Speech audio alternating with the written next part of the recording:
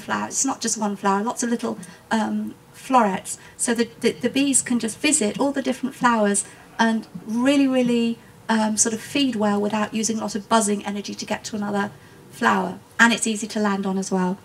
And another very basic type of plant, and stick the plants, you know, all the carrot family and the umbellifers, but these are really important. Any plant like this, platform like this, really important for short-tongued bees and hoverflies. By short-tongued, so you know, bees come in different sizes and colours. Their tongues vary in length as well, and they vary in Great Britain and Ireland from between about 0.5 of a millimetre through to 15 millimetres.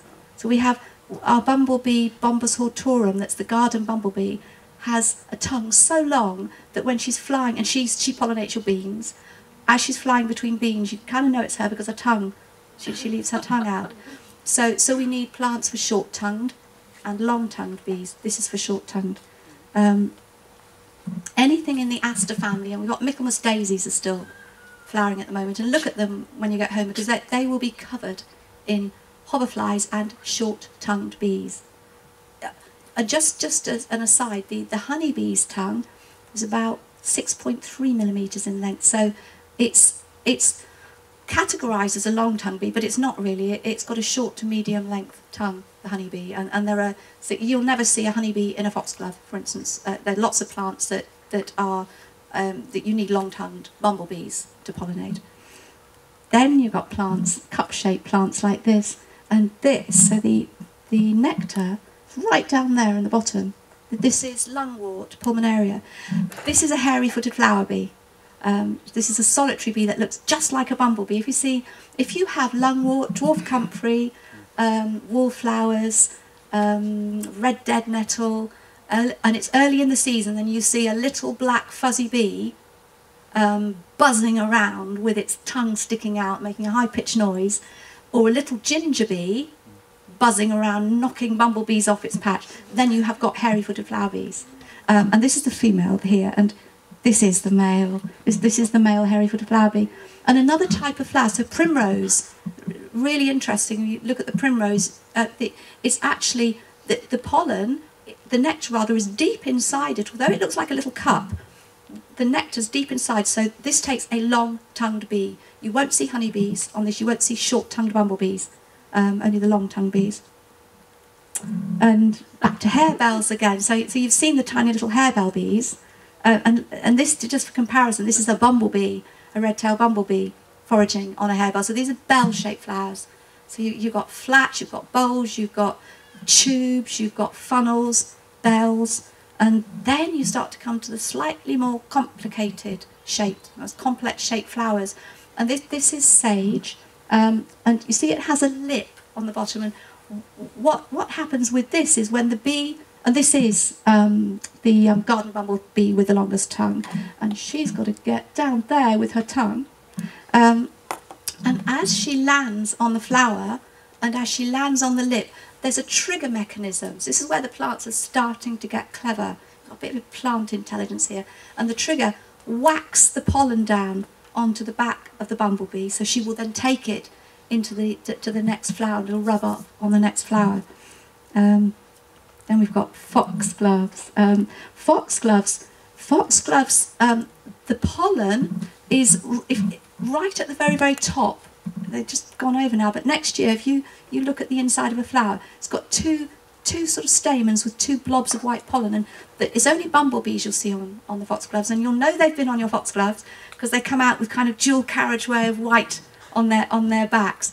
And so this plant, pollen's up there, it's not going to want a tiny harebell bee to climb in and take the nectar. So it has developed a strategy to prevent that, and it has around here sharp little spiky hairs that the smaller bees don't like. So it is the large bumblebees that you will see in your foxgloves. I love the sound of them buzzing when they go up. Oh, I know, it's fine. I'm going to put my volume on. I hope I've got a really good buzz sound in a minute for you, if it works. But this is campion, red campion. Red campion, tight shut, So this is going to be pollinated either by a butterfly, long tongues, or a bee with a very long tongue like the garden bumblebee. But it has this great nectar reward deep down inside that you can see here. So we have, out of our 24 bumblebees, 2 of our bumblebees, the buff-tailed bumblebee and the white-tailed bumblebee, that are both big and they have quite powerful jaws, and they have learned to bypass the whole pollination thing. And what they do is they just nibble a hole straight into the nectaries, and this is called larceny. So this is actually a crime. Or nectar robbing.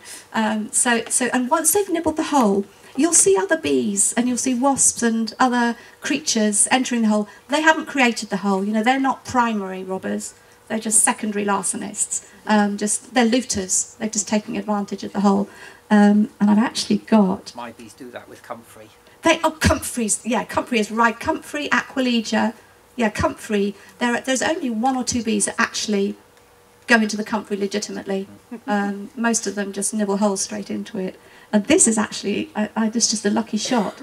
You can actually see her tongue going in straight in there. This is Nottingham catchfly, I think. And then just one more. I want to show you this. This is incredible. This is a tomato flower. Tomato flower, tight shut. They have anthers inside them that I think I've got this right, are called periodical anthers. They don't give up their pollen easily or willingly. Honeybees haven't got a clue what to do about this. Most solitary bees haven't got a clue. Bumblebees, on the other hand, know exactly how to get the pollen. And this is not my photograph, this is a North American bumblebee. So the bumblebee flies along and she wraps herself around the flower, the tomato flower. Then she disconnects the flight muscles inside her thorax. She starts to vibrate, and she vibrates and vibrates and vibrates until she reaches about 400 hertz. And when she does that, the flower opens and explodes its pollen out all over the bee. So this is how your tomatoes get pollinated. It's called, when the pollination is taking place, this is buzz pollination or sonication. Okay, so that's what, so you know, it's now starting to get a picture of these different bees, all important in their own right for different reasons when it comes to pollination. And then this next one, and I haven't got speakers or anything, but you'll at least be able to watch. So if you've got poppies in your garden, and so usually you get bees, you know, you're listening, you're lying in your garden or sitting in your garden listening to the bees, and they're all very sort of bzzz, very, very deep. And then all of a sudden you hear a very, very high-pitched bzzz, bzzz. It's a bit like a dentist drill, and I'm going to show you. It's a bee having a pollen bath.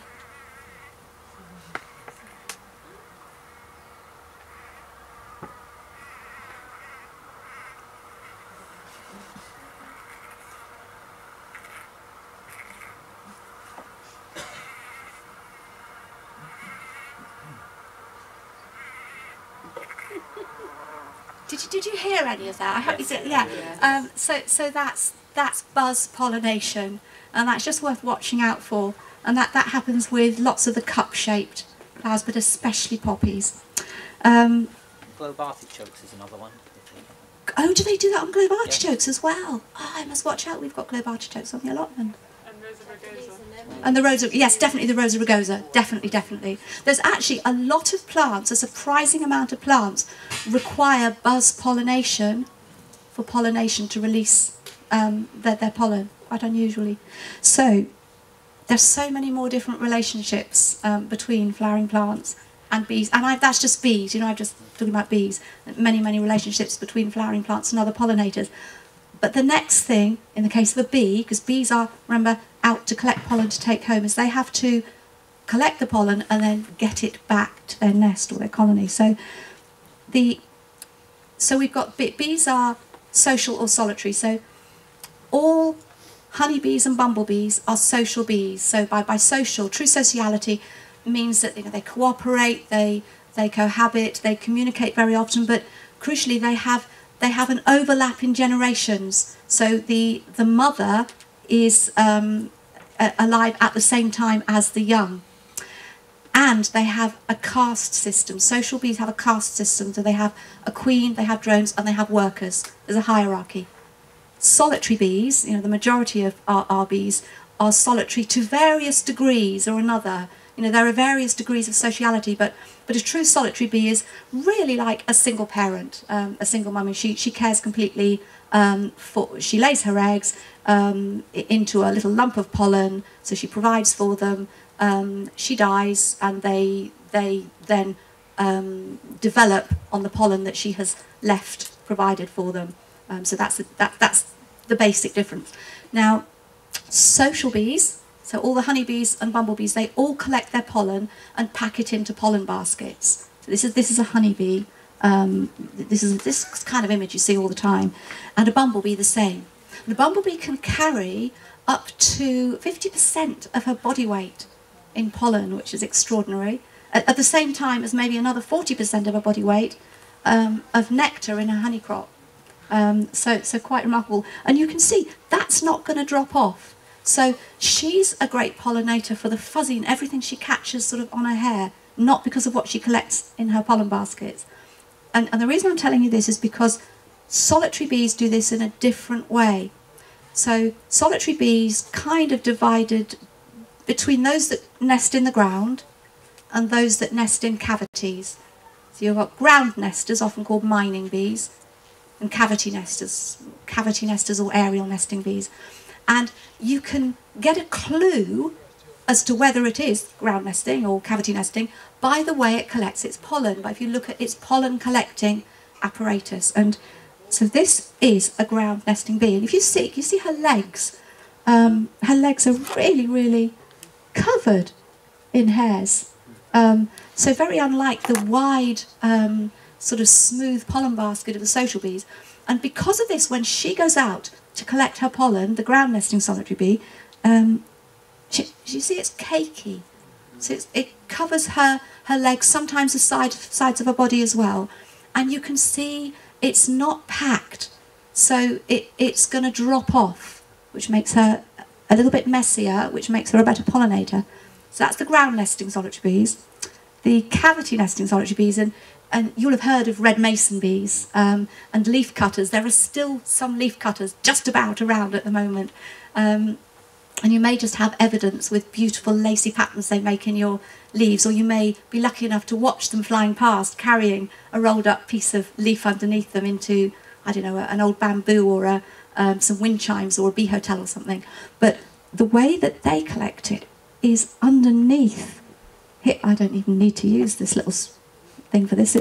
She's covered, this bee, absolutely caked with soft pollen grains, which are clearly going to fall off very, very easily. So as she pollinates, and this is a leaf cutter, red masons look pretty much the same. So a red mason, red masons are on the wing, they're flying at the time that the apple orchards are blooming. One red mason is capable of doing as much work as 100 honeybees in an orchard on one day because she's messy, just because she's messy. So you see now all of these bees, very important. They all have different roles and different ways of pollinating, and it's just to show them all together. So social bees, solitary bees. Then there's this other bee as well. I just want to show you. This is a yellow-faced bee, a Hylaeus bee, and this bee actually takes her pollen back in her honey crop, and she's not very hairy. So chances are she's probably not the world's greatest pollinating insect. And this just brings me back to the very beginning.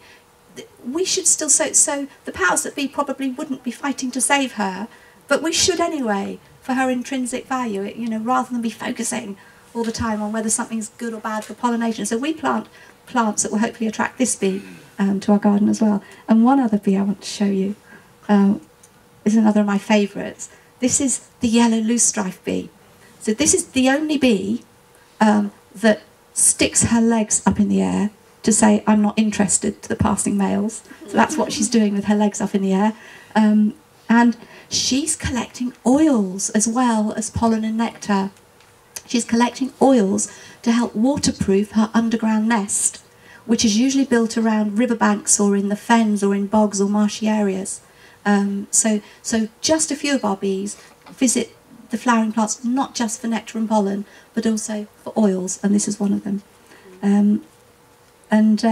Just the last sort of bee photograph to do with pollination. Can you see that pollen doesn't just come in yellow and orange? Comes in, again, all the colours of the rainbow. This is Phacelia, which is a fantastic plant. It's a green manure, but it's also, Phacelia is one of the best beneficial insect plants that you can stick on a patch on your allotment or wherever. And the pollen just happens to be the same colour as the flower. So much more there as well. But that's just a whistle-stop tour through sort of pollination and the relationships that bees and insects have with flowering plants. And what it's all about is biodiversity, you know, coming back to it. It's not a case of one bee fits all or one plant fits all. And it's biodiversity that we are, it's not just in danger of losing anymore, we are losing, you know, biodiversity of the planet is in great trouble. And I'm not going to go into bee decline in any great detail, but the important thing is to know that it is very complex, and it's not just pesticides or just habitat loss. The combination of many, many different factors, including poor management and husbandry, which doesn't just apply to honeybees, that also applies to commercially reared bumblebees now and solitary bees, sadly. Pollution, electronic and chemical.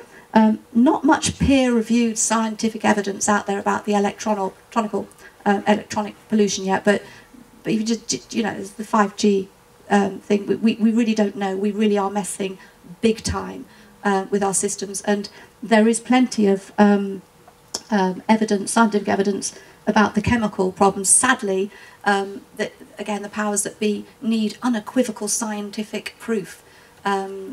This whole unequivocal word is the worst word in that, before they will make changes, hence the whole neonicotinoid fight that we've been having, the battle we've been having for the last few decades. So non-native species and diseases, also a problem. For honeybees, that would include things like Varroa, American foul brood, invasive species bringing in diseases that our bees cannot.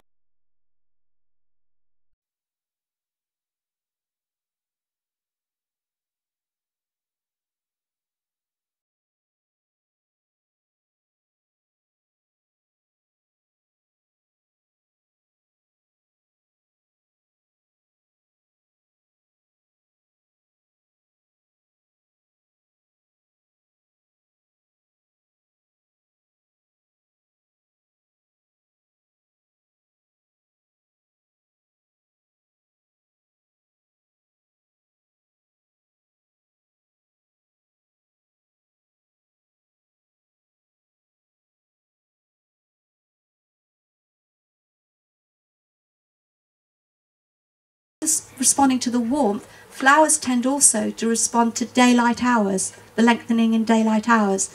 So everything's out of sync. So that's why climate change as well. It's not just the obvious causes. Pesticides and habitat loss. So habitat loss. This is what we've lost. This is a perennial wildflower meadow. This is Martin Down Nature Reserve just outside Salisbury, and it's incredible. But we've lost 98% of such habitats, wildflower meadows and grasslands, since the end of the First World War. And this has been devastating for some of our native bees that rely 100% on native wildflowers, because their relationships have built up over centuries and centuries. So we have got bees that are okay in the gardens. They're the ones that are doing well. But the ones that really relied, the long-tongued bumblebees that relied on these habitats, are like the great yellow bumblebee that I showed you earlier, are in big trouble. And of course, this is what it's being replaced with monocultures, and there aren't even any field margins here. And this is fine. You know, this can be nutritious if it's grown without pesticides for the few weeks that it's flowering. But if the entire landscape is covered with this, then there's no chance. You know, the bees can't get to that stage in their life cycle if they haven't got foraging before May and June, and they can't complete their life cycle if they haven't got foraging after the oilseed rape finishes flowering. It's fine, honeybees can be moved to these locations, but not the solitary bees and the bumblebees. Haven't quite gone this far yet in this country. This is the California almond orchards, and I've deliberately chosen a very stark photograph rather than one of them all in bloom, which of course looks beautiful. And you can see that this goes right back all the way here. And so what was once a beautiful fertile valley is now just is like you know, Valley of the Dead, and there is no plan B. So now that they're having problems with honeybees in the states and getting enough new colonies in to pollinate, they haven't got, the native bees are no longer there. You know, there's no vegetation, for goodness sake, for anything to live. So we need to beware and just be sure that we don't follow the Americans with this. Pesticides, by pesticides I mean insecticides, herbicides, fungicides, molluscicides, the whole lot, but just the one that has been very topical for a couple of decades now, actually, neonicotinoids. And neonicotinoids have been devastating. That they're still, I mean, they've been banned. They are at the moment still banned in the United Kingdom, thank goodness, but not so in the States. And the problem with neonicotinoids is not just what they do to the bees that visit the crops, but this photograph illustrates that. So this is a cereal crop, and until recently these were still allowed on cereal crops because they weren't visited by bees. But 94% of this pesticide leaches into the ground, and it's going into our waterways, and then horribly into the wildflower margins that the farmers are planting specifically for pollinators. And they're neurotoxins, very, very toxic. So they're wiping out aquatic invertebrates too. They're wiping out invertebrates on farmland, which is one of the many reasons that we are also, it's another contributing factor to farmland bird loss, not just the habitat, but the insects that they feed on are no longer there. So it all sounds doom and gloom, but I would not be doing what I do if I didn't have hope and if I didn't believe that together we can turn it around. I really do believe we can.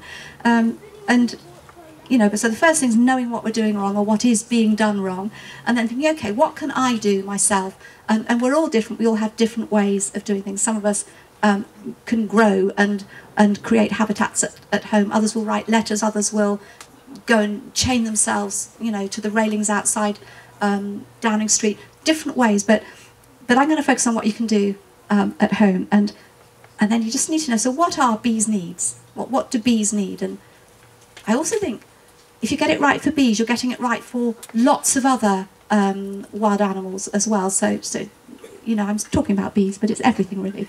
So habitat for foraging, to feed in, habitat to hibernate. So bumblebees like north-facing banks to hibernate on, for instance. Water, very important, and this is a good way to supply water to bees and other insects, to just get a little tray, fill it with stones and then water, and then they won't drown. Avoid blue. They're attracted to blue. You often have lots and lots of dead bees in paddling pools and things such like this because they see in blue, they see in ultraviolet. So something like this for the water, and places for them to nest as well. So you're thinking not just what to plant, but creating habitat for nesting for bumblebees and solitary bees. And then I'll show you a few types of habitats that they like. So top left is an abandoned rodent's nest, so it's a mouse hole, and that's kind of prime real estate for a bumblebee. Bumblebees love this because it's already been filled with nesting material, probably waterproofed. If it's been suitable for a rodent, it'll be great for a bumblebee. So look out when you see mouse holes, just you know, or an abandoned one, stick a little stick there and watch out for bumblebees because they will come. One or two of our very small solitary bees make their nests inside the sort of pithy stems of plants like bramble. So when you're clearing, when you start to think maybe about clearing in the, I don't know, sort of February, March time, if you can, leave everything in place. hopefully you already be leaving it in place because the seeds will be going to seed and it will have been feeding the birds over winter. But if you do need to clear because you have to start planting. So when you're designing, an area to grow, then take these dead stems and instead of burning them, which is what we often do, stack them against a wall somewhere, and any hibernating or overwintering insects will have a chance to complete their life cycles and emerge as and when they're ready to do that.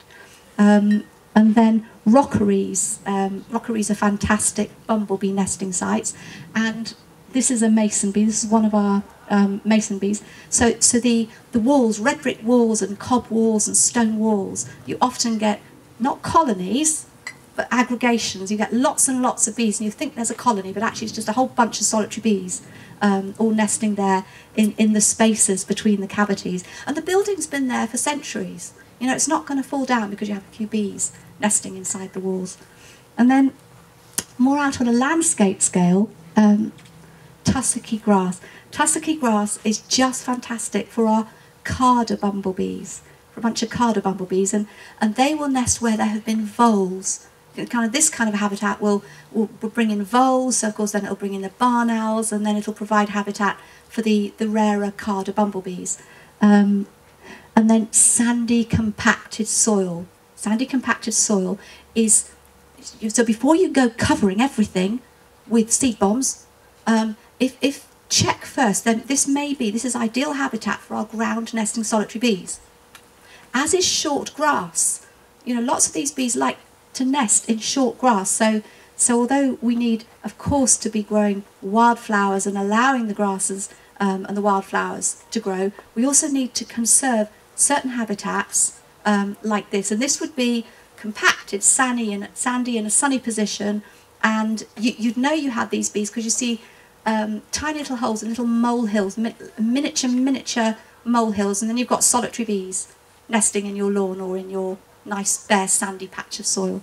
And sand, you know, we have a lot of bees that nest. How they find their nests again, I do not know, but they do. If you sit by a patch of sand and there are lots of solitary bees nesting there, you see them flying in, and they've got nothing to reorientate themselves, but somehow you see them sort of doing all this figure of 8 stuff, and then they suddenly start burrowing, and they're burrowing into exactly their nest with some pollen, or maybe ready to lay another egg or something. And rotten wood. Rotten wood, as well as being great for many beetles and wood-boring insects, we do have 2 or 3 solitary bees in this country who love to bore into the rotten wood. Okay, this is good. So now is ivy bee time. So out of our solitary bees, the latest flying solitary bee in this country, and it's only been around since the early 2000s, about 2002 I think they arrived. They just came across from northern France. Ivy bees, and ivy bees build their nests in, if you have a field with, you know where the sheep leave those great big banks where the sheep are leant against them, you have a great big sandy bank, and if you come across a bank like that that's full of holes, now, just at the moment, you will probably, there'll be ivy bees there. If there are bees going in and out of the ground anywhere now, they're ivy bees. I'm going to show you what one looks like. There. So the ivy bee, ivy is just incredible. Ivy is the plant that takes so many of these bees into the winter. Bees and other pollinates. It's very easy to access for everything. And the difference, so that is an ivy bee, and people get quite confused between honeybees, ivy bees and wasps. So the ivy bee has a really foxy coloured thorax, and then she has these velvety stripes. Her abdomen is velvety orange and black striped, absolutely tiny, a little bit smaller than a honeybee, but watch out on your ivy. And if you do see them, there's a mapping, a recording programme. Bees, Wasps and Ants Recording Society would love to hear about your sightings, because they're looking to see how this bee is progressing northwards, and they're doing very well. They're doing well in the United Kingdom, but they are not invasive species. They don't appear to be out-competing anything else at the moment. Lots of beekeepers don't like them on the ivy, but that's another story. There's hundreds of them, or thousands even, on our allotment. At the moment? Last year, last year about this time, or about maybe a week or two later. When the ivy starts flowering, because it's Yeah. different everywhere. Yeah, just before the ivy came into flower, they Yeah, were yeah. they were hatching out. And then that's the other incredible thing about solitary bees. Solitary bees hatch out, you know, throughout the year you get different solitary bee species hatching out just when their flower comes into flowers, so different bees for different sorts of flowers. And I wanted to show you, this bee is another favourite. This I can't remember its common name, Osmia spinulosa, the spined mason bee. So this is a relative of the red mason bee. This bee builds her nest in abandoned snail shells. And we have 3 snail shell bees in this country. She's one of them, and this is my absolute favourite. This is Osmia bicolor, the red-tailed mason bee. And I haven't got time to go into detail about the whole life cycle, but when she has finished laying her egg and filling the shell with little bits of gravel, she turns it upside down and then she covers it in little bits of pesto, sort of chewed up leaf, and then she goes and collects about 100 pieces of dried grass, longer than herself, carries them back one by one, like a little witch on a broomstick, and she thatches her shell. So she's often called the snail thatching bee. That's just one of our bees. So yeah, leave your snail shells along edges. Put them along edges, because bees like to choose. They like to nest on edges.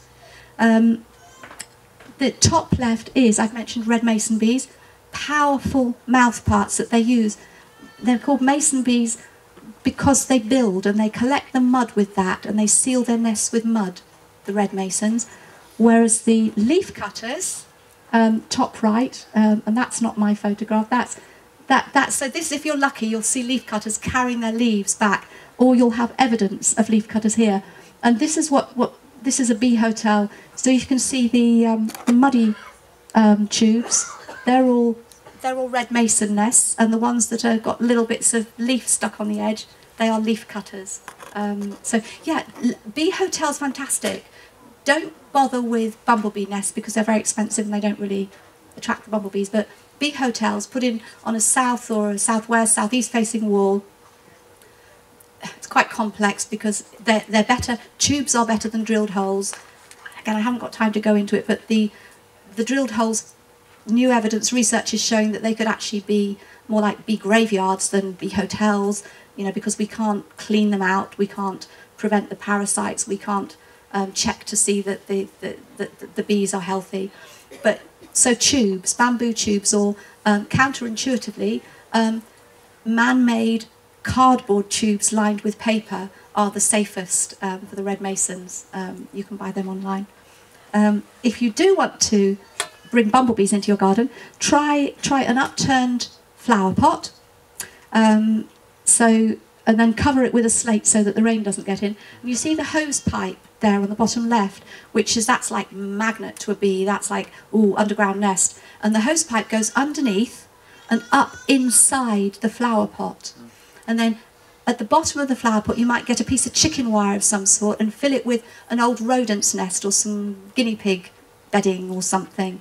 And the bees will be drawn to that because it will look and smell like it's an abandoned rodent's nest. So that is a good way that you could attract bumblebees.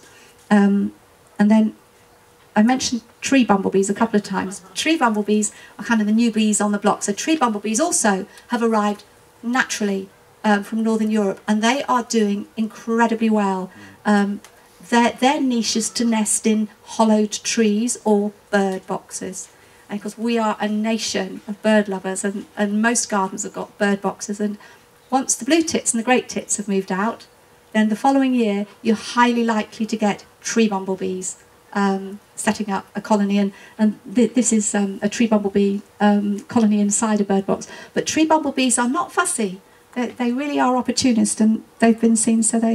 This is like one of those things you get at the bottom of flats. They've been photographed in pillar boxes, and then in one of the gardens my husband used to work. So 3 years ago there was a great tit nest. 2 years ago, tree bumblebees, and then in the farm opposite, this is my favourite. So this is this farmer, this guy, David, would take out this and spread muck 3 times a week throughout the summer. 3 times a week he took the bumblebees with him, and see, a little nest. So it's in that bit there. And he got stung once or twice, but he let them be. He left them alone. And he parked it as close as he could back in the right space when he got back. So just going to really, really quickly now, I'm running out of time to wrap. I'm going to whiz through some flowers. I don't need to tell you which flowers to grow. You know, it depends where you live. There are lists galore and there are books galore. But the thing you need to be doing is planting throughout the season. No longer just from March to October. We need, you know, bees are now confused and they are flying over winter. So start, you know, early on with hellebores bulbs. Plant the bulbs now. Bulbs are fantastic. And you can underplant the bulbs, whatever else you've got on your patch. You know, bulbs will do well underplanted. Celandine I've just put there because it's one of the wildflowers that's a magnet for short-tongued bees. Dandelions, dandelions, dandelions. Red dead nettle. So that's basically the ground cover, the sort of plants that pop up on, you know, amongst your vegetables. Absolutely fantastic for bees as well as everything else that they do. And lungwort. If you plant lungwort, you will get hairy-footed flower bees. I think if I had to choose 4 plants for a flower bed, so you're thinking, okay, I want something beautiful and I want to plant it specifically to attract and help bees. So Viper's bugloss, top left. If it's flowering, it's producing nectar and pollen. That's not the case with all flowers, but Viper's bugloss, open all hours. Wild marjoram has the highest sugar content in it of any nectar, about 80% sugars in its nectar, so it's fantastic. It's nutritious. You know, it's like the difference between surviving on celery and avocados. Some flowers are more nutritious than others. Nepeta, all the catmints, anything you can chop back, so it's multitasking your space and it have a second flowering. And borage, you know, as well as all the other things. Borage refills with nectar every 2 minutes, so it's a superfood. If you plant lamb's ear, stachys, you will get wool carder bees, and they are feisty little beasties. They're like gladiators, and I'm not going to tell you anything else about them, but they are amazing. And then coming up to this time of year, already mentioned, and going broader with the other pollinators. So Michaelmas daisies just keep on flowering, and they you can hear them as you approach them with the pollinators. And then the non-native, I know, but the verbena bonaerensis, fantastic for many different pollinators. And the the sedums. Sedums again, late flowering. They're great for carder bumblebees that are the last bumblebees to be flying in the year. And ivy, I've already mentioned, ivy is just a lifesaver. Going into winter, so now we need to be providing over winter. So the winter flowering heathers, the winter flowering honeysuckles, winter aconite, and mahonia. If you've got space for one more shrub on your plot, please make it mahonia, because it flowers through the frosts and the snow, and it is another lifesaver for the winter flying bumblebees. And if you've got space for 2 shrubs, 2 mahonias.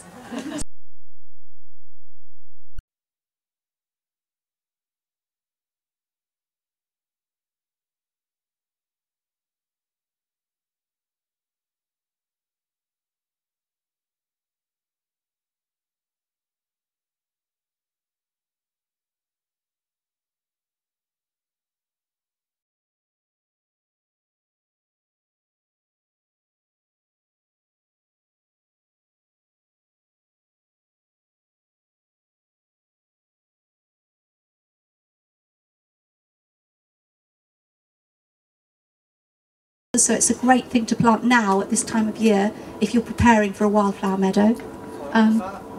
Yellow rattle, and you broad scatter it and then you hoof it in as if you are a hooved animal with your heels, because that's what used to happen, you know, in the rotational farms of days gone by. And then, or just leave your lawn to grow a little bit and have a lawn meadow with vetches and self-heals and clovers. And it's beautiful as well. This is like a bee's eye view of a lawn meadow. And red clover and white clover, interesting. Red clover is for long-tongued bees, white clover for short-tongued bees. And you can see quite clearly why. from that picture. If you cut the red clover after it's flowered, the second flowering, the short-tongued ones can get it. Yes, because it grows a lot smaller. Yeah, so all of these, so you do mow. You know, if you mow or scythe and chop, you will get second and third flowerings, and you're multitasking for the ground nesting solitary bees. This is our allotment, just to show that what we actually do is we fill every available space. There are lots of vegetables there too. You can't really see them, but we just fill every available space with flowering plants for bees, and they seem to love it, and our allotment does well. Going further afield, if you have any influence with councils, you know, please encourage them to allow verges like this, rather than the mowed and dead verges we have. And so that's the wildflowers and the verges, but the hedgerows as well, you know, native hedgerows. So plants like hawthorn are just right up there again as solitary bee forage. Roundabouts. You know, this is what I call a roundabout. Instead of lots of the ways that the roundabouts are covered now in petunias and bedding plants, you know, that really have no life in them whatsoever.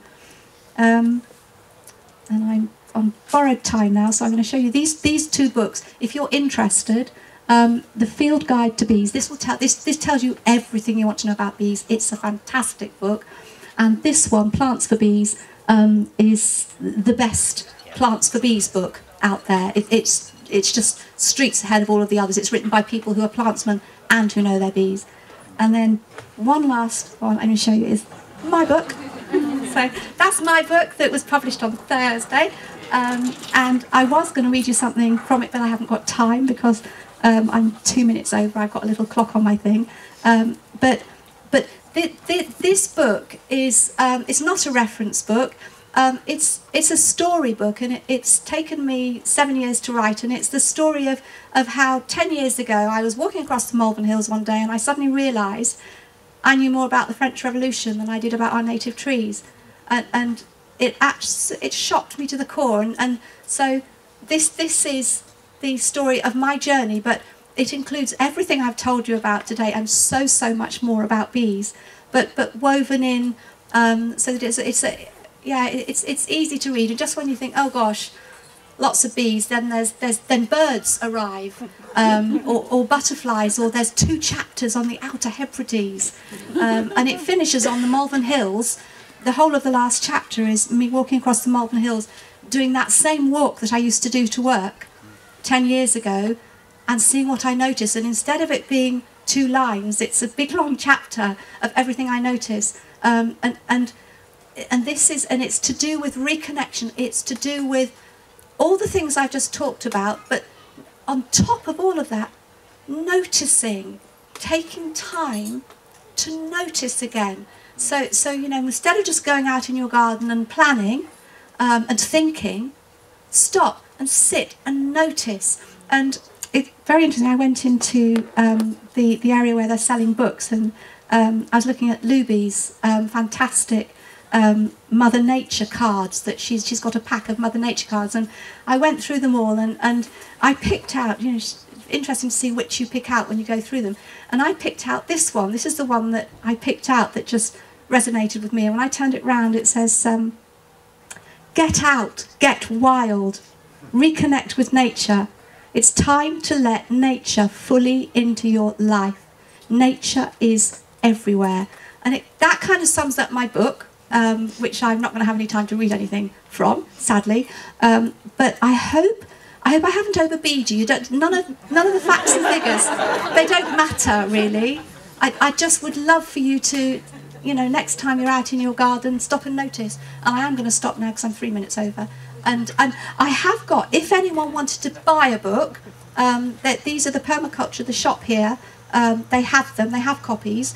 And I can sign it if you like signed published copies. But anyway, thank you.